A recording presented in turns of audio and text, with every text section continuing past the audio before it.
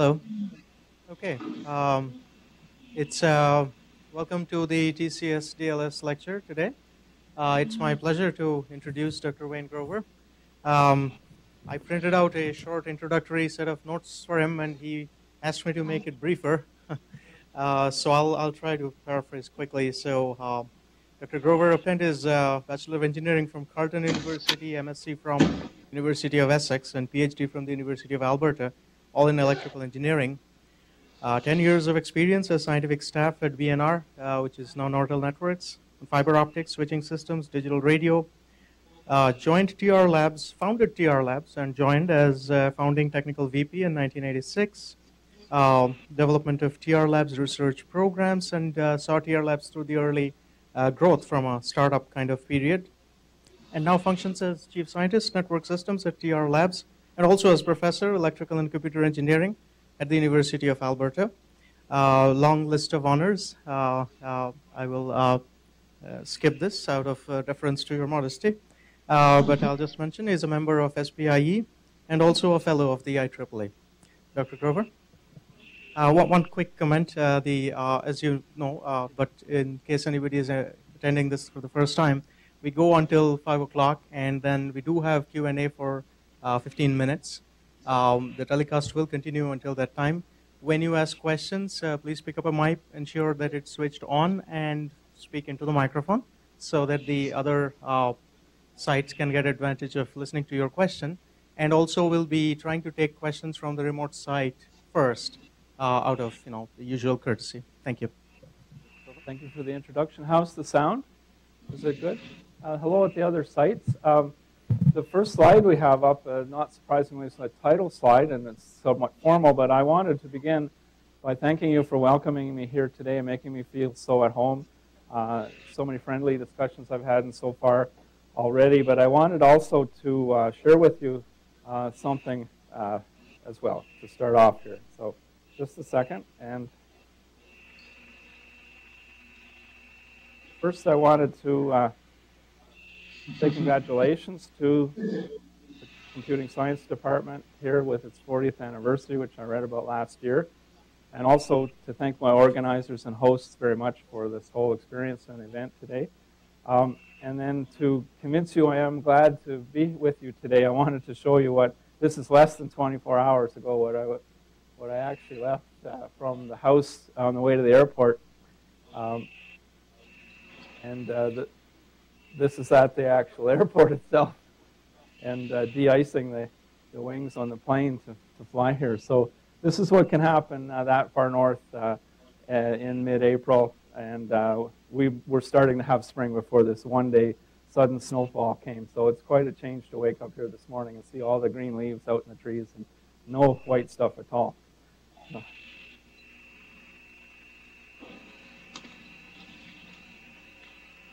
So we'll be talking about optical transport network survivability and specific emphasis in the latter half on the approach called P-cycles. So we could start off by just considering this question, how important is survivability? And one way of expressing the importance is in the amount of traffic that can be affected by the severing of just a thumb-sized fiber optic cable these days. And, often in our work we're asked to make analogies that, speaking to the lay people, we can make analogies of what we're doing and so on. And in transport networking, it's often something to do with trucks and transportation. Is a sonnet frame like a payload truck of, well, here's one, okay, so if a 64 kilobit highway was one lane in a highway, the fiber optic would just be a highway 60,000 miles wide with 25 million lanes. So there's something wrong with that analogy and scaling to our ordinary daily lives, but it conveys the almost unimaginable amount of capacity that can be on a single fiber. In fact, a single wavelength on a single fiber, let alone all the wavelengths on all of the fibers in a thumb-sized cable.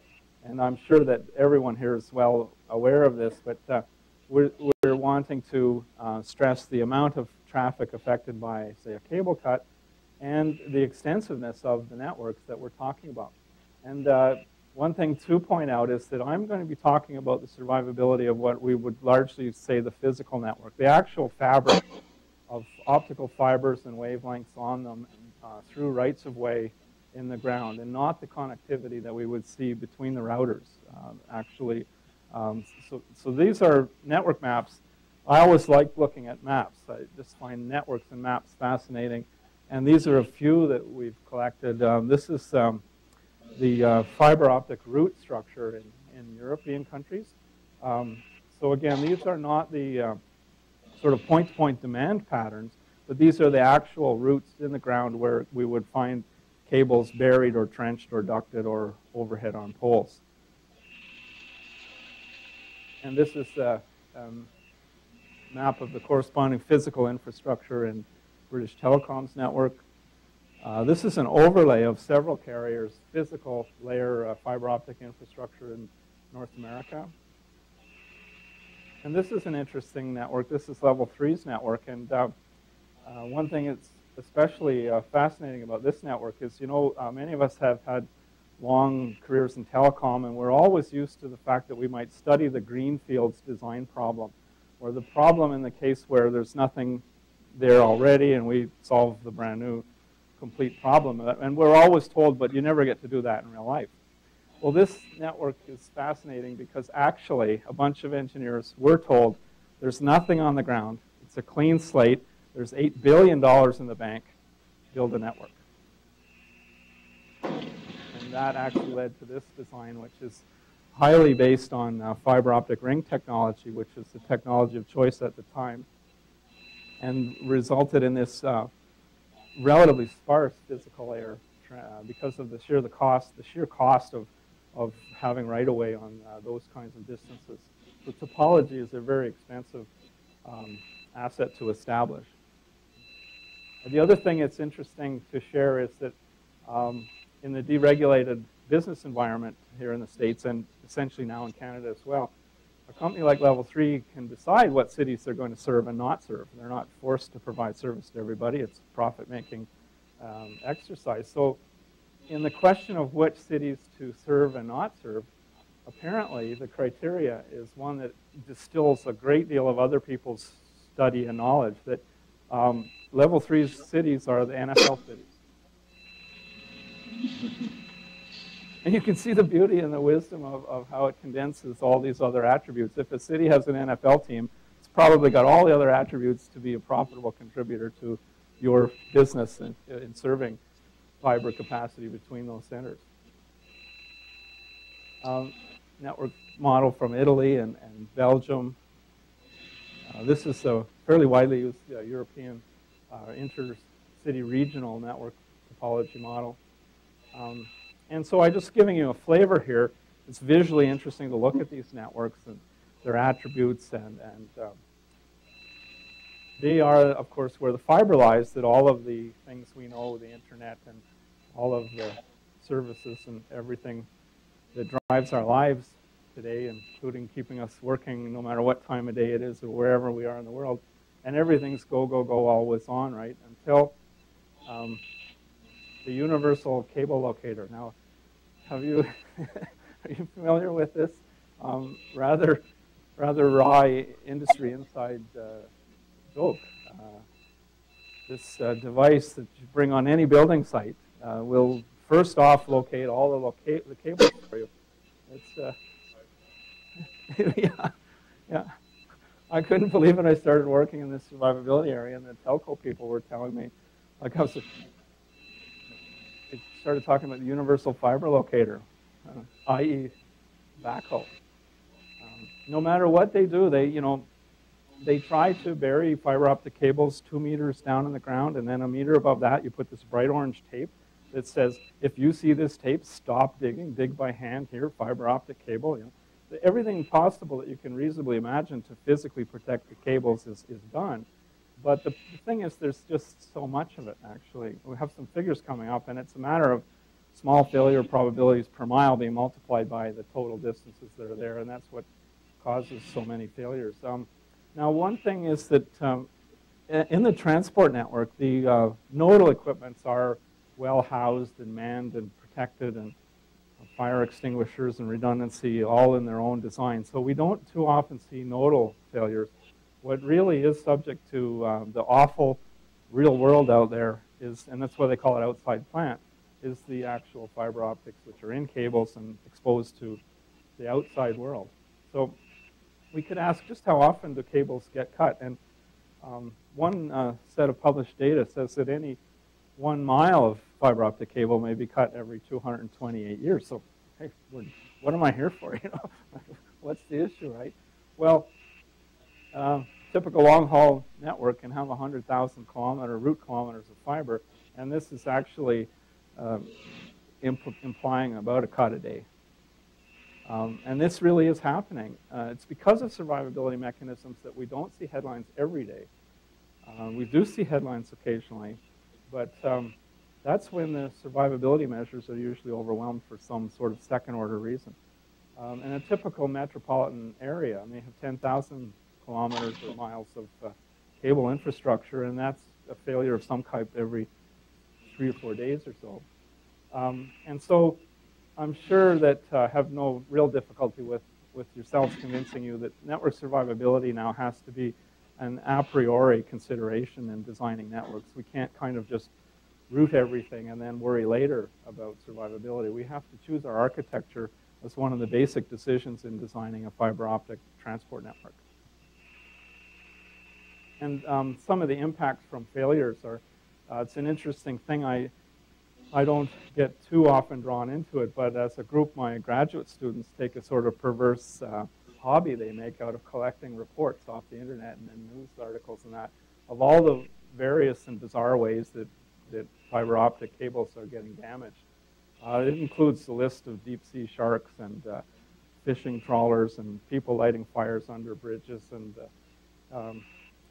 this is actually, you know, I didn't even have to do anything. They arranged another failure last week for me to include in my talk here. I got phoned by the Canadian Press to be asked about this. I didn't even know about it, but apparently there was a fiber optic cut last Wednesday in Winnipeg, and a whole bunch of VoIP traffic across the country was out for about 6 hours. So I don't know, you know, normally the methods I'm going to be talking about would be employed, ring-based protection for sure, usually you'd expect. So I don't know, the story may still come out what actually happened there. Why was it overwhelmed? But a great deal of traffic apparently was lost in Canada this last week from this fiber damage event.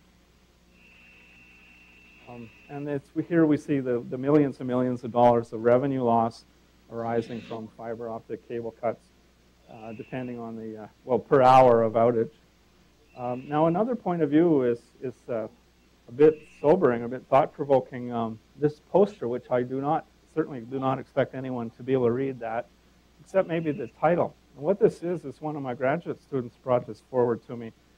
It's from Wired News in 2006.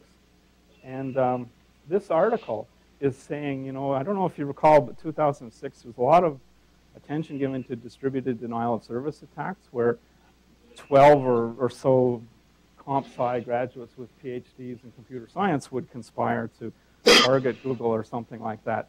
Well, this guy's saying, guess what? You don't need a PhD to drive a backhoe. And he's saying the ultimate denial of service attack. Traditionally in this field, we're talking about designing to protect against accidents. This is pointing out that with much less sophistication than would be needed for some of the level of training you folks have, PhD comp sci's could arrange a distributed denial of service attack. But this guy's saying the real ultimate denial of service attack could be done with a backhoe or a couple of backhoes. So it puts a new emphasis on how do we design networks cost efficiently, but they can survive pretty significant damage and at least keep maybe the key lifeline services up without interruption. So this slide is loaded with a bunch of considerations for choosing a survivability scheme. We definitely want to protect against all single span failures. We would like to do this with low redundancy. Okay, so I'll use the term redundancy fairly often, and I'm talking here about the ratio of spare or standby or unused resources to the working resources in the same network. So the minimum cost routing of working only, as if nothing ever failed, would be what we take as the working as the reference. And then we normalize to that our investment in protection or standby or spare capacity. And that's what we mean by redundancy. So for instance, 1+1 hot standby CPUs, 1-for-1 redundancy is 100% redundant. And we would like, in the design of these networks, to get well below 100%, but still be able to protect against any single failure, or for some services, protect against multiple failures in the same network. The premium for getting solutions to restorability that do better than simple duplication are very large. I mean, we've all heard bandwidth's free. Well, I had a sabbatical, a few months of a sabbatical a few years ago at level 3. And simply the incremental capital budget for managing the growth, meeting the growth in transport equipment only, never mind the routers and that, this is just transport layer stuff, was between $600 and $800 million a year. So it depends on who you talk to whether bandwidth is free. If I'm the network operator and I have to meet this growth in bandwidth, I'm talking hundreds of millions of dollars. So if I could save 20 or 30% off that, particularly in how much I need to provide for survivability, these are, amounts that would pay back my whole education and career and pension and everyone I've ever worked with, and it's just one savings of that order. So it does motivate the study of survivability with an optimization point of view to being very efficient, to taking 30% off some kind of billion-dollar budget. So we're really, really motivated by doing better than just duplicating everything. So we also want fast reaction speeds, and one key way to get there, which will be a property of P-cycles, is that we would like survivability solutions that are pre-planned and pre-connected. So that means basically everything that's going to have to be decided upon when a failure comes is pre-decided. And when a failure comes, all you have to do is make this appropriate 2 switching actions at the end point. So we'll talk more about how that can be achieved. These days, we also want, for economics, transparent optical networks. So these are networks that don't have to have optoelectronic conversions at every switching point. The cost and power dissipation of optoelectronic switching is significant. So we'd like to have what are called transparent networks and corresponding survivability schemes that can cope with that transparency. Also, networks are in flux. By that, I mean that demand in the network is time varying, time and space varying behavior, and also we have statistical uncertainty in the future demand too. So ideally, we'd like to be able to design network architectures that are robust to uncertainty and are adaptive to time and spatially varying demand patterns. Also, this is a message I keep getting when I talk to telcos, is what we're coming to call multiple quality of protection. And the idea there is that not every service would necessarily need the same level of survivability. In fact, one of the complaints about ring-based networking, which we'll talk about, is that every signal in there gets an identical grade of single failure protection, in certain cases some double failure protection. But if it's just an STS3 interconnecting routers at 2 a.m. for file sharing, the ISP may say, I could run that unprotected. I'll have other ways of slowly recovering if that was to fail. And then at the other end of the spectrum in Canada, for instance, we have the Bank of Montreal, who would say, can you double failure protect me, or even better, and tell me later what it costs. Costs wouldn't matter to them. They just want to be able to withstand essentially anything. So the idea is, how would you have an efficiently designed network where services of a designated type could with certainty withstand double failures, and down a hierarchy to where some would not need protection at all. In fact, some may even be preempted by the others as part of the efficient design strategy of that whole network. So that's what we mean by finding architectures that support multiple quality of protection. It's like a QoS concept, but pertaining to protection. We also want to pay attention to the fundamental complexity of the design problem. Are there algorithms to design these networks well, or will we always be faced with integer linear programming as the only solution method? We want them adaptive. I mentioned that. We want the operational complexity to be relatively low so that the technicians in the network will actually accept the scheme and be able to deal with issues such as, after a failure, reversion is the process of or even deciding whether you do put signals back to the way they were before the failure in the restoration action, or just leave them the way they were. And I talked about that last idea of it's sort of under multiple quality of protection, adaptive response for some signals to dual failures. So this is a rundown of, I would say, the main survivability principles that are extant today. And in the research area here, though, I'm excluding a few, which I just don't have time to talk about. There are, believe it or not, even more known schemes than this. But one class of them is automatic protection switching. And this is the historically longest known approach. It was found even in early fiber systems and radio systems, where you have one channel set aside to protect N radio channels on the same shot. So if it was fading on one channel, arrangements could be made to switch to the one shared backup. Or we can have, this is 1+1 automatic protection switching with diverse protection. So that's the idea of just taking the signal and duplicating it and sending it over two physically diverse node and span disjoint routes. So the receiver simply has to select the surviving signal.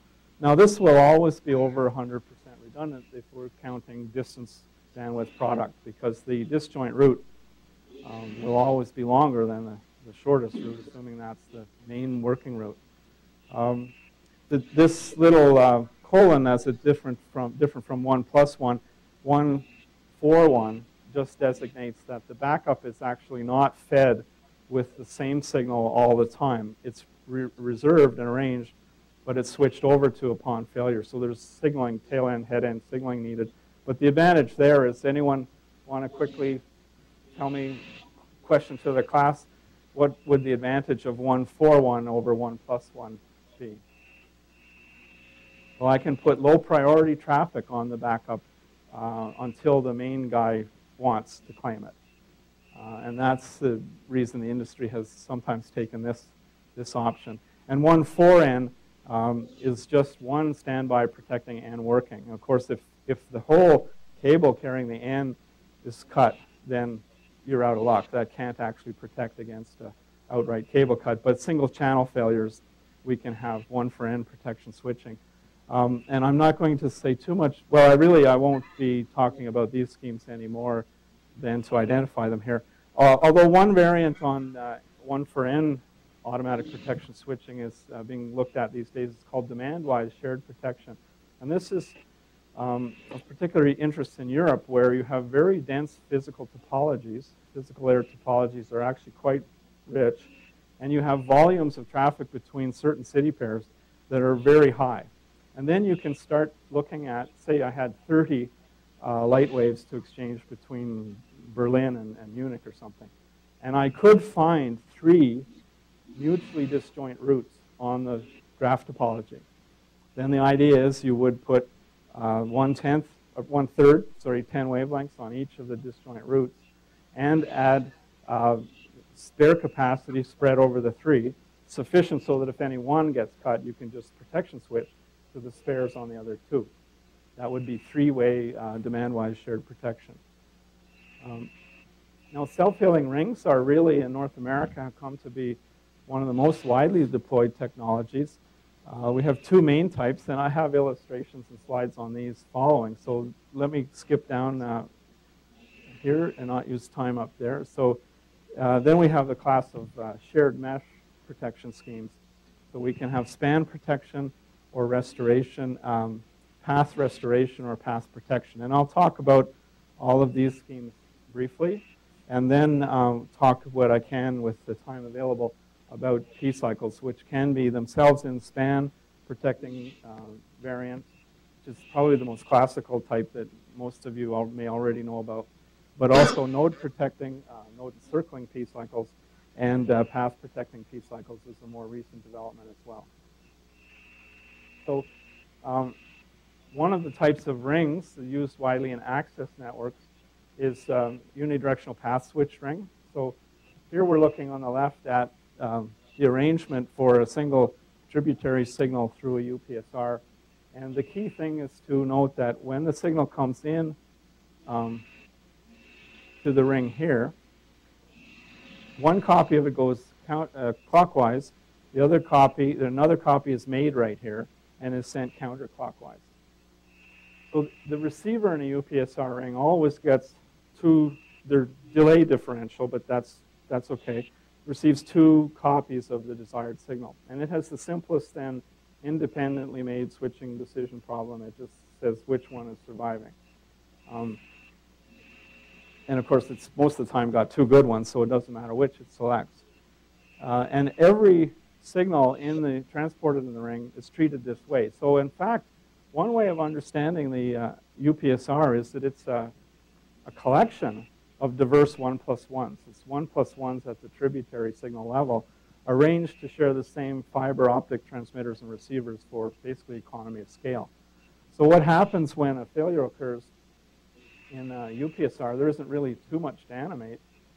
We just see the receiver alone, independently, making a decision to switch from the first feed, which is damaged now, over to the backup.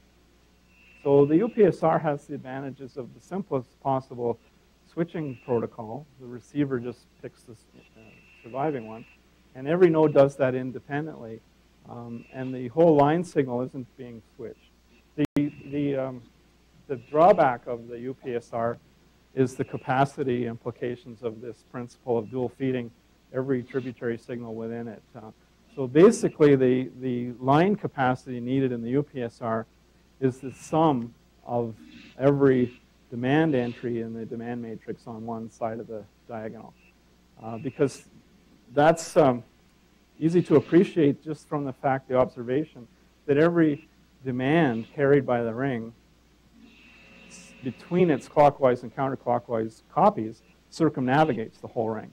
So if you slice the ring at any place, you will actually see one instance of the whole demand matrix there. So the line capacity of the UPSR is the drawback. But again, and where economics, if I can have a very low-cost OC192 transmit-receive circuit pack pair, and my demands are in DS1s or something, well, this can be economically hard to beat, especially for access applications. So the bidirectional line switch ring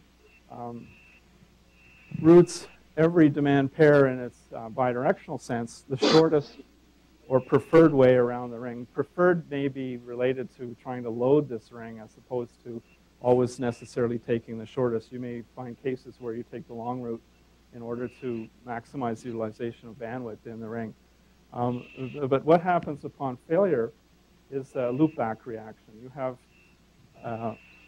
2 fibers here, or 2 channel groups in general, for the working mode, and then you have a complete set-aside of the same capacity in both directions as a protection ring. So one advantage of the BLSR is I can get on and off this ring and reuse bandwidth because of the way that it's routing. It's not using the whole ring in both directions for every demand. So if this demand, for instance, comes in here, goes around, and egresses there, then the same time slots or wavelengths are available for reassignment here. So there's an efficiency benefit to the BLSR. And here's a little animation of its switching behavior. Interestingly, actually, does anyone know the less formal name for this diagram? I can't take credit. When I was at level 3 giving a talk on ring network planning, actually, they told me that, oh, well, Wayne, that's called the toilet bowl diagram.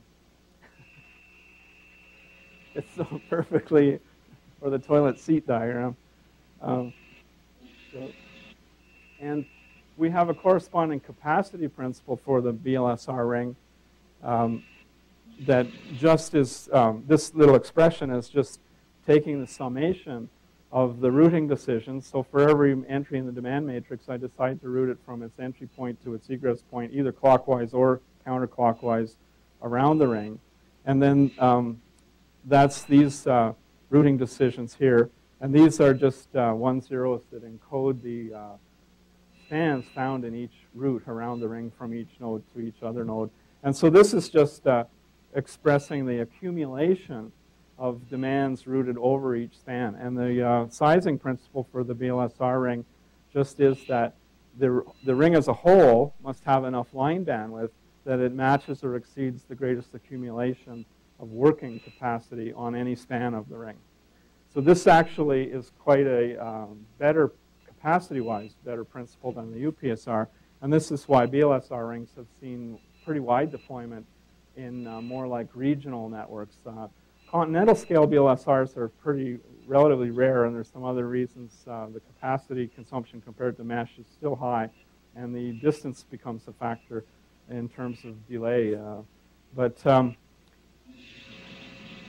So these have been widely deployed.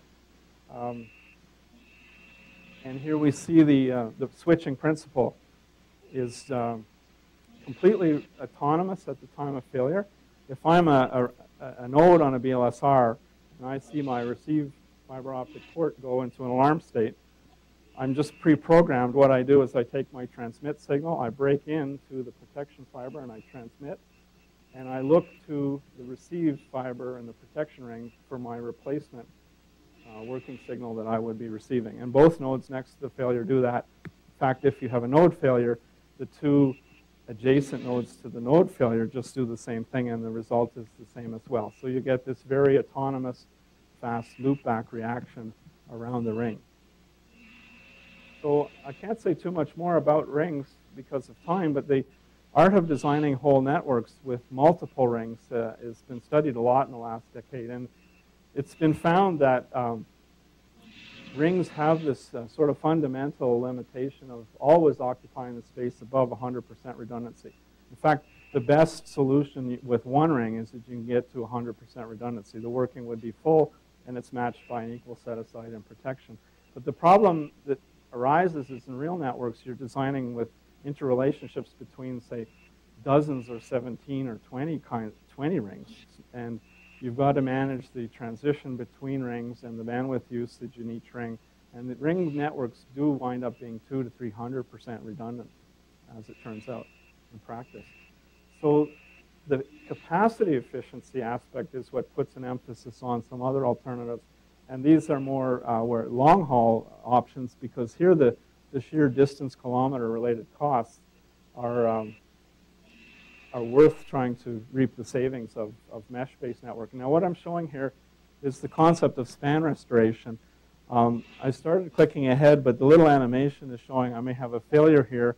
And what the idea in span restoration is that we would have some process that assembles, and not necessarily iteratively, it may be a parallel pattern-forming assembly of a set of replacement paths that is if functionally this path set would be equivalent to maximum flow in the available spare capacity distribution on that network, or up to whatever amount of capacity was lost here. Now, I'll just show another time-independent or spatially non-simultaneous failure and its possible reaction under span restoration. And we see one of the key ideas of span restoration emerge if I ask the question, so there's a different failure and a different reaction. And where was spare capacity shared over the two non-simultaneous failures that were illustrated? Turns out in those two little examples, it was all of these spans. So the key thing here is that we have a mechanism that can place spare capacity. If we can solve the design problem, we can place spare capacity distributed on the network in a way that it's minimal in total investment, but will permit, through the sharing of that spare capacity over different non-simultaneous failures, permit the full recovery from any single failure. And these kinds of networks can get into very low redundancies. This is some design data from a family of networks where this axis, you see the average nodal degree of the network varying. So that's, you can think of the connectivity. How richly connected is the network? And here you have the capacity required, and there's the three lines are, that's just total capacity. This is spare capacity and working capacity. So everywhere from this degree. Actually, it turns out in many, many cases, about 2.8, degree 2.8 is where you'll reach 100% redundancy. And from there on, as degree increases, you'll be getting lower than 100% redundancy with span-restore mesh networks. And interestingly, the ratio of working to spare, I should say it the other way, the ratio of spare to working capacity in these networks is asymptotic to a measure that lower bound worked out long ago. I think I have a slide to show the principle of it. It's 1 over d minus 1, where d is the network average nodal degree. And one of the interesting things, these class of networks were always asymptotic to that. This is sort of a lower bounding role. One of the things with p-cycles is we get by construction networks that are at that lower limit and not just asymptotic to it. So that's something I need to show you later. And just in passing, yeah, one frequent misconception I find about span restoration or span protection schemes is the assumption that all of the traffic is kept in a bundle and sent over a single reroute. But that's not the general idea. The general idea would allow, for instance, a wavelength or a fiber to be cut, and then the whatever constituent level traffic is being managed and switched at is the level restoration would happen at. So you could have a diverse, smaller granularity path set deployed in order to affect the restoration. This is key to getting that very good efficiency. This is just not as capacity efficient. And if we want to just appreciate where this lower bound of 1 over d minus 1 comes from, it turns out in span restoration that most of the time, the limitation to the amount of restoration flow possible is found at one of the end nodes of the failure. The cut of the graph in the surviving network we call the incident cut. And usually the flow at one of those cuts is the limiting factor to the restoration flow. And it gives rise to this end node bottleneck orientation that we can go into a span restorable mesh network, just look at the average end node conditions, and right there alone derive this lower bound. Because if we have balanced capacity, it's also part of what is implied by this lower bound. We have balanced working capacity at a node, then it's a simple exercise to just realize that if I have any one failure to cope with, all I have to do is have enough spare capacity distributed on the d minus 1 surviving edges from the node to get the affected traffic out of the vicinity, to get it away from the end node bottleneck. And that'll be the case if every edge has 1 over d minus 1 as its percentage of redundancy. Now, a few words about path restoration and path protection.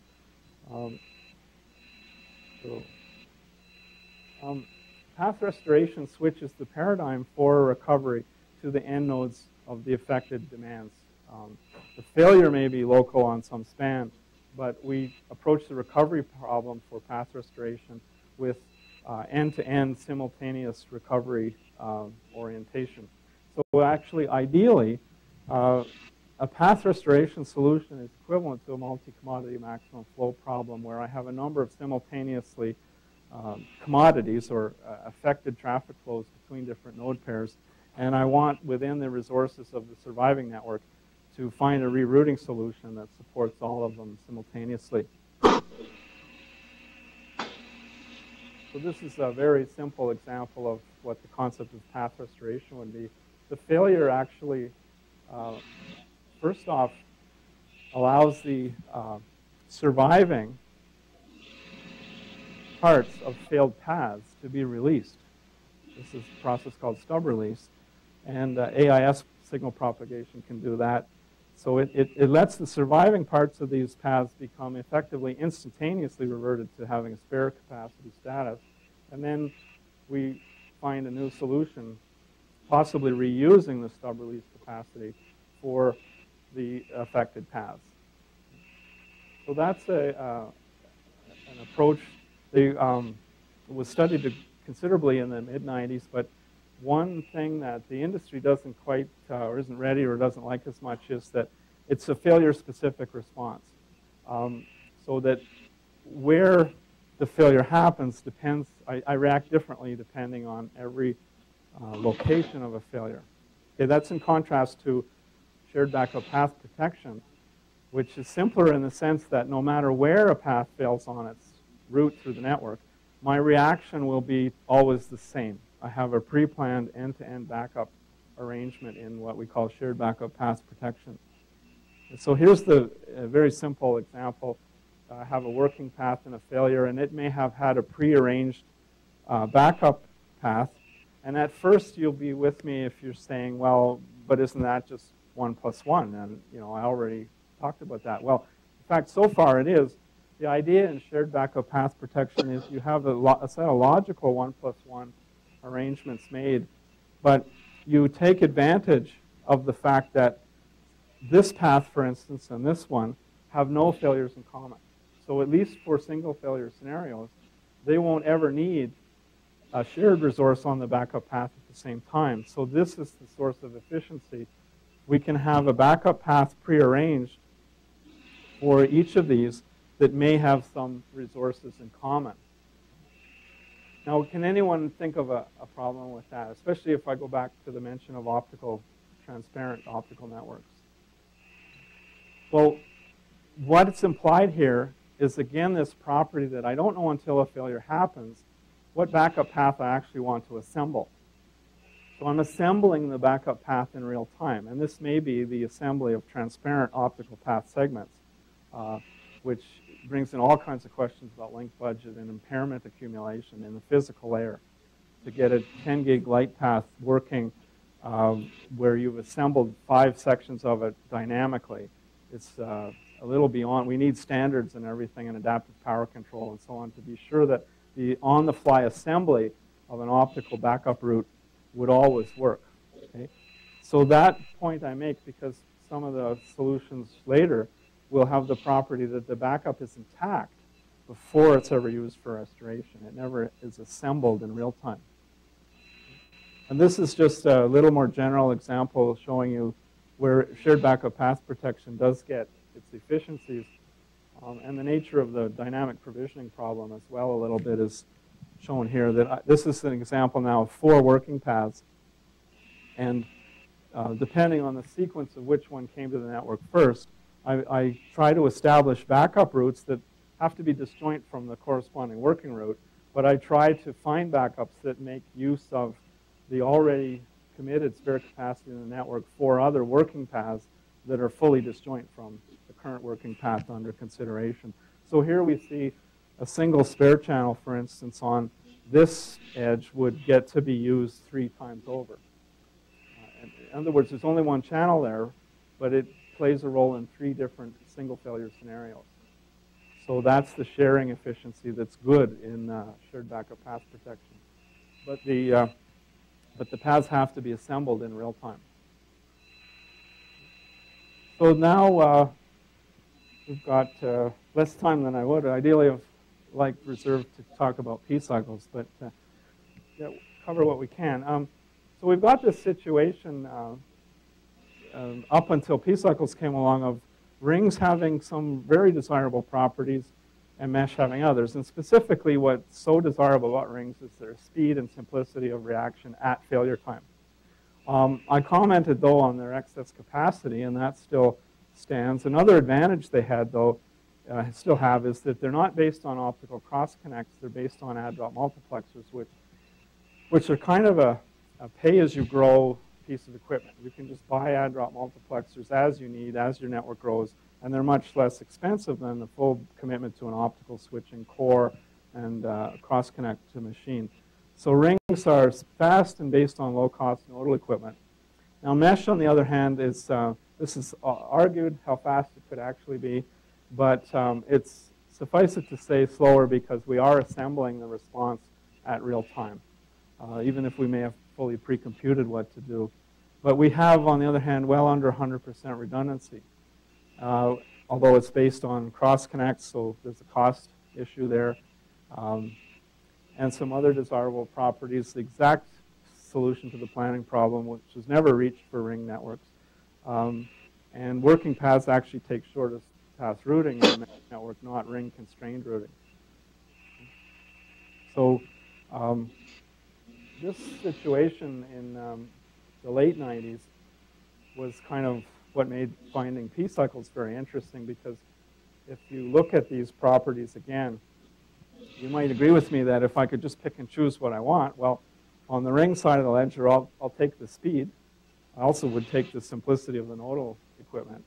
On the mesh side, I really would like the efficiency, please, and the simplicity of the planning problem and so on.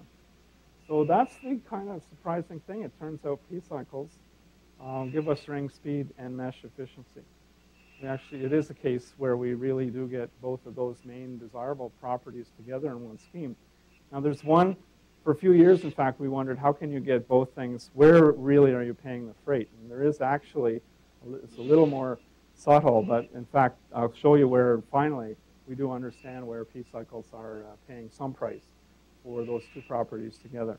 So here's how p-cycles work. First off, in a no-failure case, this is an example of the orange is a would-be p-cycle, and this is a pair of paths going through the network. So one thing I want to stress is that in some ways p-cycles are like rings, but it's easy to overlook an important difference, that rings constrain the working of the routing working paths. A path must go through a ring in order to derive protection from the ring. In p-cycles, working paths can go shortest path over the graph, or any routing principle you want, flow level, shortest paths, or whatever. Now, when a failure occurs, this is the sense in which they act like a BLSR ring. If the failure occurs on a span, then the cycle is used in a loopback-like manner. So this is like a unit capacity, logical, bidirectional line switched ring. Now, what's different about p-cycles is that we admit the protection of straddling spans. And this is really an interesting thing, because I still kind of break out in a cold sweat that had we had this just as a hallway conversation, one might have just dismissed. Well, what if we had a ring, but we added the straddling spans to what the ring could protect? Would it make much difference? Probably not. And go on to the next topic. But in fact, this makes a huge difference. This is at the core of why p-cycles turn out to be as efficient as span-restorable mesh, even though they're also switching with the speed and simplicity of rings. Because it's as an engineer, it's interesting, because it really is one of these cases where a little technical difference has sweeping implications when applied full-blown to the design of an entire network. And what it is that this admission of straddling spans to what the same cycle of capacity can be used to protect. So if we had a failure here, what we mean by straddling is a span that has its end nodes on the cycle, but itself isn't part of the cycle. Then when it fails, the p-cycle is surviving, and actually it offers two protection paths per unit of its capacity to the failure span. So also, straddling spans themselves need not have any spare capacity. I could have two working channels here, no spare capacity on it itself, and the p-cycle can protect one unit of capacity, can protect that span failure for 2 units of working capacity. So as I've been saying, it's interesting how, that's not a big technical difference. In fact, the switching at the nodes that would do this are doing exactly what a BLSR ring does. They just take the signal to and from the failed port, substitute it to and from the protection fiber pair or protection transmit and receive of the p-cycle, whether it's wavelength defined or channel defined. So how big a difference can this make? Well, this little example starts to give us an idea. This is a 13-hop p-cycle, so it itself consumes 13 channels of capacity. It protects 13 channels on itself with 1 unit of capacity. So what I mean is there's 13 instances of single loopback-like channel protection from on-cycle failures, we call them. And there's actually, turns out, 9 spans that straddle this, and they each get 2 channels of protection. And this is just a, this isn't cooked up 1 in 100 example. This is just one we grabbed out of an actual design. We can look at its individual figure of merit. Well, that implies that this protection structure has a redundancy of 42%. Is sound getting that? A quick question about how unique is the choice of this cycle that you have made here? Couldn't you have made just pick something else and would have been a better cycle? Or here in this, we're portraying just a single P cycle to get it to be intuitive a bit why the efficiencies can get so low. And then from here, we're going to look at how we design whole networks and which cycles do we choose exactly. Allow me one question. Why don't you route to X2 branch there? Why do you have to go up and down? And you mean this cycle? Yeah, why does why does it take the route it does? Yeah, is there some arbitrary? It's simply one example cycle. Okay, okay, it's one example of a cycle. Okay, thank you. In fact, this does happen to be a Hamiltonian cycle of that graph. And there are some very significant special properties of a Hamiltonian. And then we were able to show, actually, that this links back now to something I said about that 1 over d minus 1 asymptotic bound, which was in the literature for 10 years or so. If you do the exercise with a Hamiltonian of the graph, and you assume that all of the potentially protected channels are populated, so that every span does have 2 working channels present here, you'll find that a Hamiltonian, directly by construction, gives you 1 over d minus 1 redundancy. And in fact, there's a class of networks where we can protect an entire network with a single well-chosen Hamiltonian as a P-cycle. Now, that's not always the optimal case, but it has the simplicity of a single protection structure protecting an entire fiber network. More generally, though, the way we design whole networks is evolving over the years, but the basic design problem is what I'd like to try to convey here. And this is how we set the problem up for integer linear program solutions, so that from a research point of view, at least, we know when we are looking at optimal solutions and what the properties of the scheme are inherently that way, instead of the really inadvertently the properties of our design heuristics. So we use integer linear program with full terminations, often in the research aspect here, to understand the architecture. So this is how we can cast the optimal design problem. We first take the graph and we will enumerate, and I know at a certain scale everyone will jump when I say this, we'll enumerate all cycles of the graph first. Now at 200 node network, that's no small problem, I agree.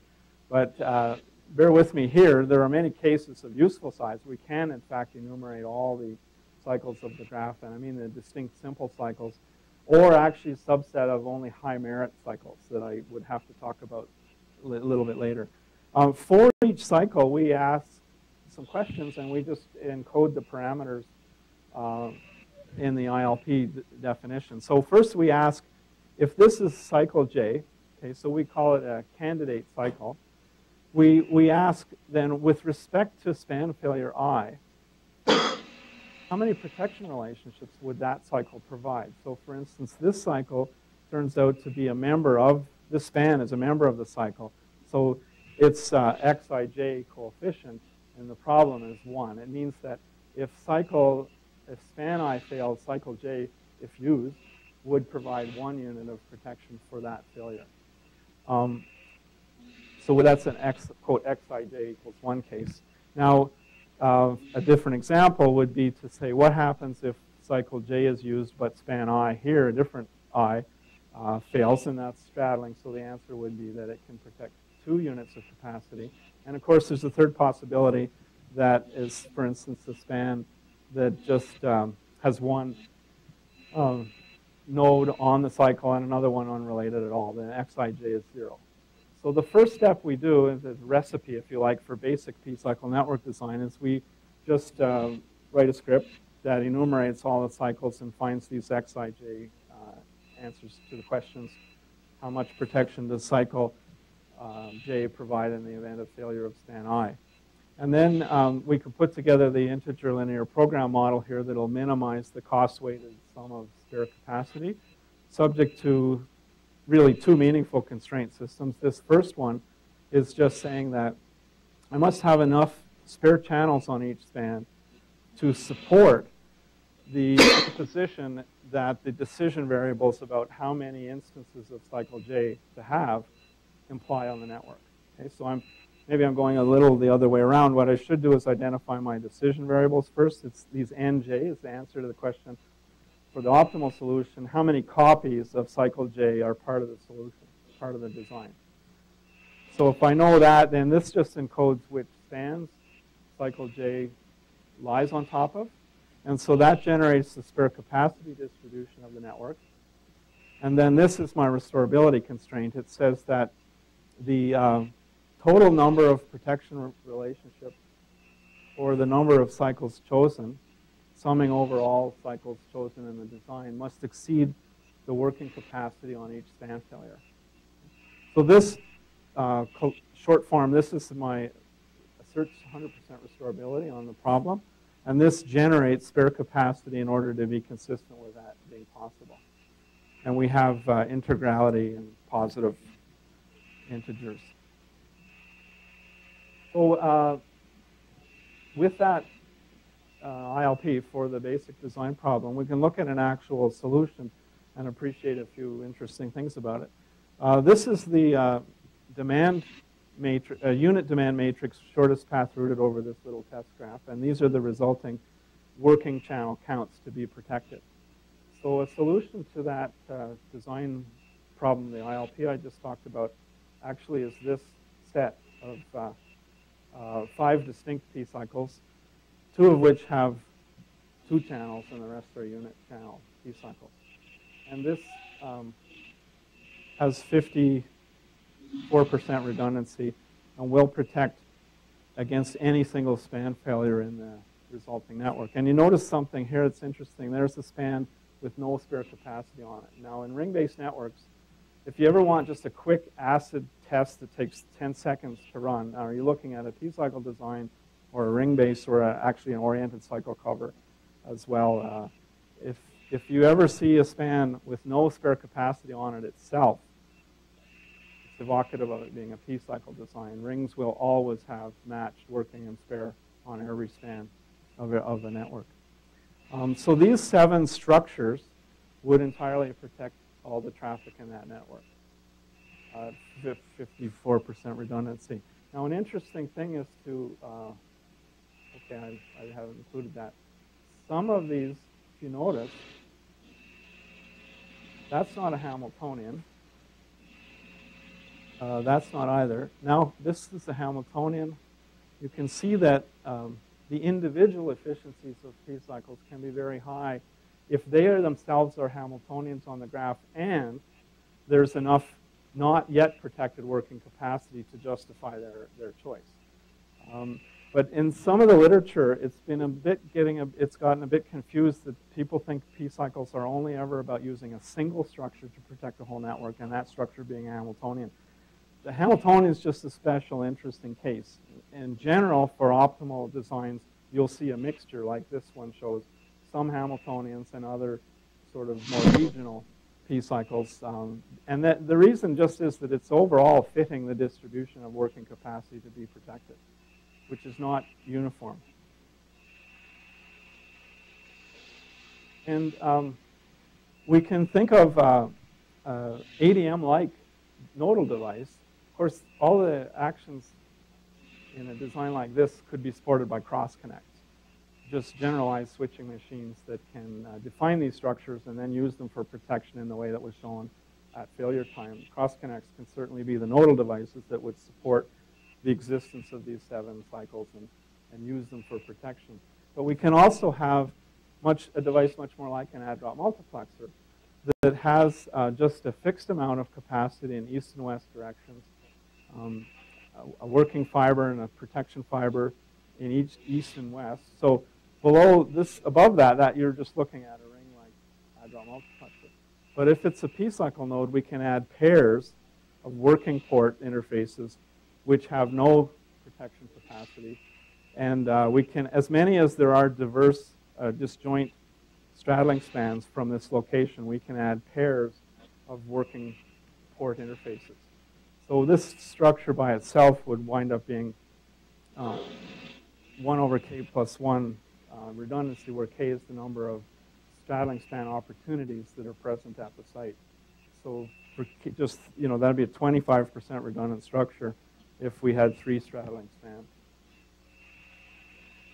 Now, these findings were pretty quickly corroborated by other researchers in the field, and one of those was a study by Schupke, and as part of his PhD, and a group at Technical University of Munich that studied this network, and found that this included the wavelength assignment issues involved too, that they could confirm that they were getting, like, in this case, 34% redundancy if they allowed suitably large cycles.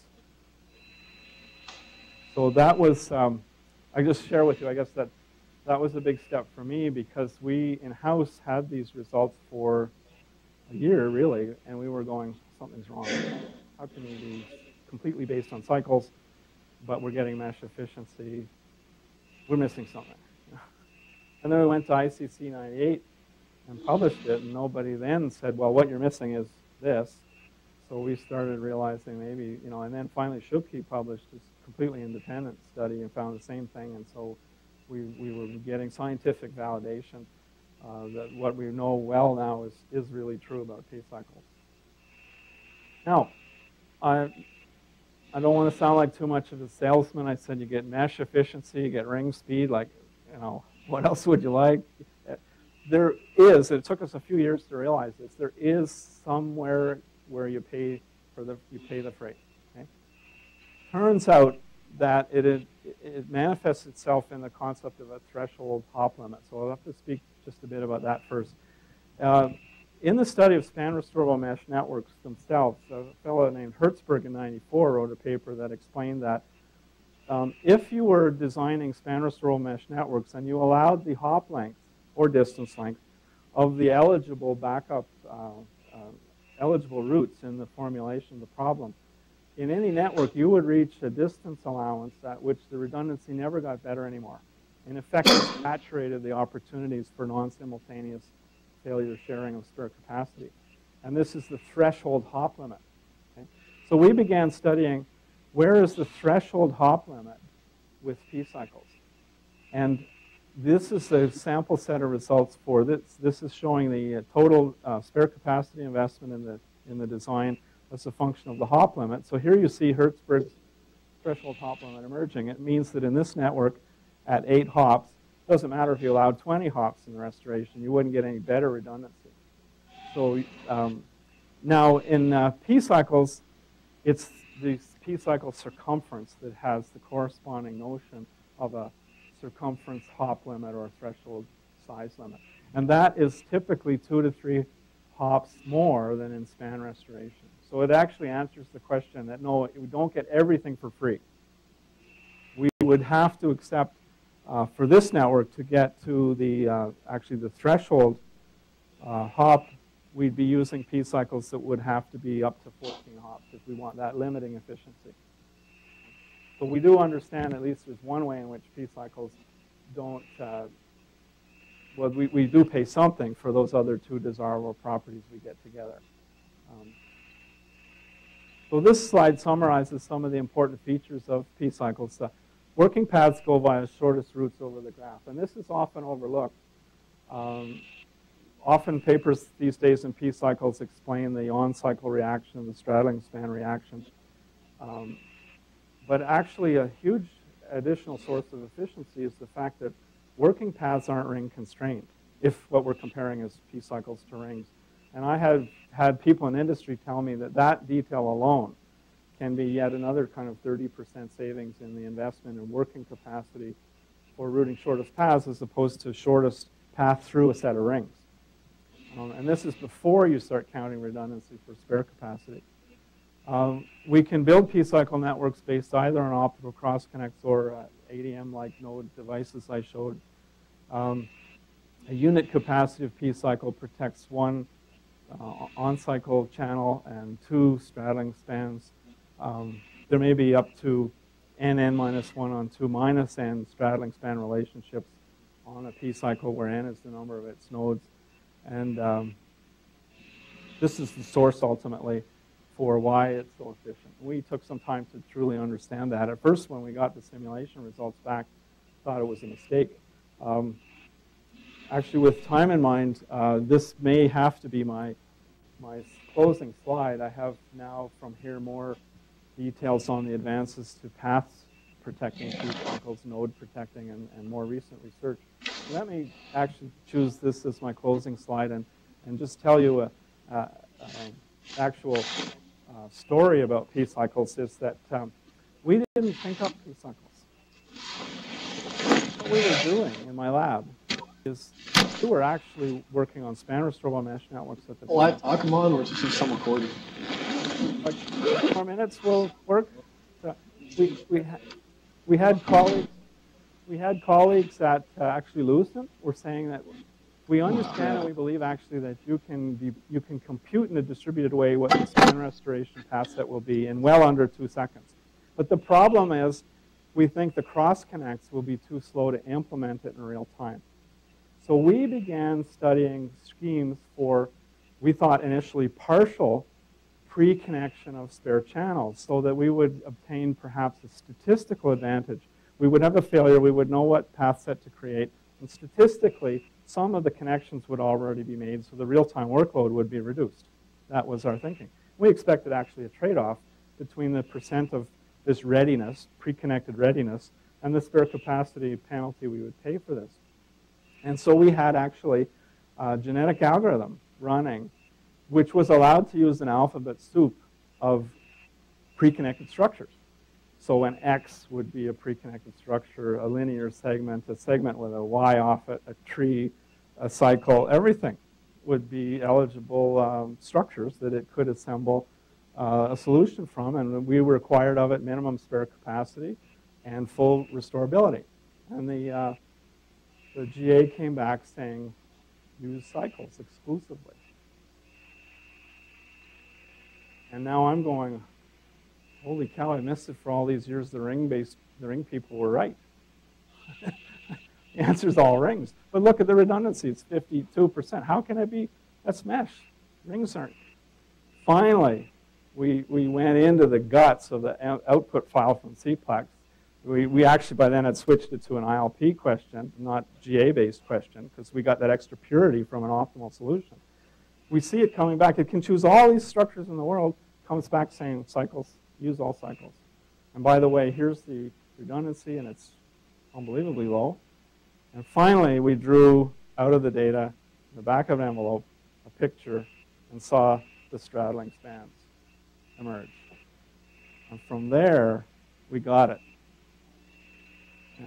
But actually, it was about 2 weeks. I had my graduate student going back and saying, no, how you all cycles, but that redundancy, what's wrong in the code? What's wrong? And finally, all we needed to do was draw a picture on the back of the envelope, and we got it. And that was so with all humility, I kind of enjoy saying that we didn't actually think up P-cycles. We was in fact use of optimization research methods that showed us they could exist and gave us the concept. So it's a great story for the role of OR, actually, and optimization methods being used by engineers. Thank you very much.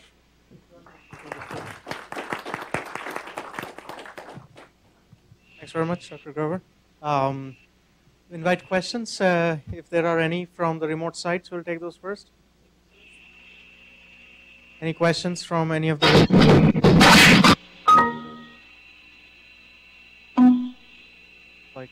equipment? Okay, maybe they'll come back. Any questions from the audience here at NCSU?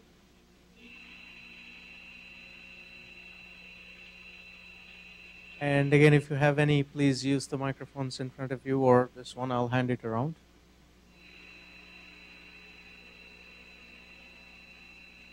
Maybe I only got to talk about the part everybody knew already.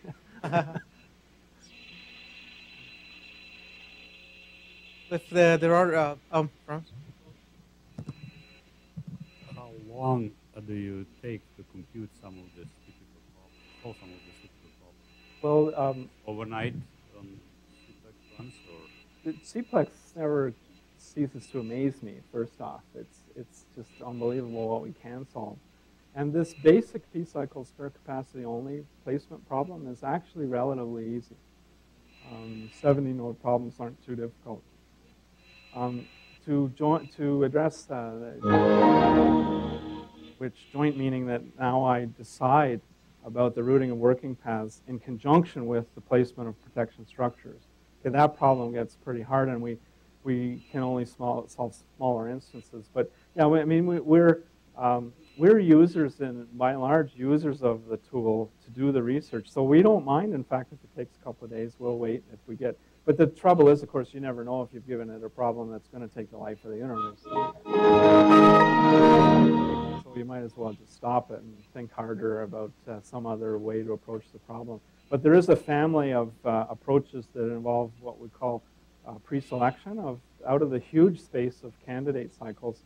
We have some heuristics about what are possibly elite candidates within the space of all candidate cycles. And then we try to find those by algorithmic means and then constitute a smaller ILP that is solvable only on only those. So we get an optimal solution of a restricted problem. So we don't, in some cases, know how close to the absolute optimality we are. But we're currently working on, I think I mentioned it at our lunch, is a combined GA ILP approach that we think can solve 200 node problems relatively well, although it will still categorically at that point become a heuristic. We won't know our gap. We won't be able to say it's 10 to the minus 4 gap, you know. And then other problems can get extremely hard in the computational sense. For instance, we're working also on problems where in a transparent network, I constrain the use of p-cycles upon failure so that the segment of a p-cycle that is added in to replace a failure and the whole path staying optically transparent stays below a certain reach limit. Details like that add quite a bit of computational complexity. But we try to study it with the perfect solutions when we can get them to understand the architecture. And if you can get access to these really actually strictly perfect solution examples, then you can get ideas for heuristics that are maybe inspired, you know, because you see this savant, the ILP solver is like a savant, incredibly capable, and it has no intelligence, really. And yet, if it gives you solutions, you can sometimes say, oh, that's what it's doing. What it's doing is this. And then we give, if you can say that in English, what it's doing is it's associating large cycles with small paths and vice versa. And then you've got a foothold on a heuristic that could be good for that problem.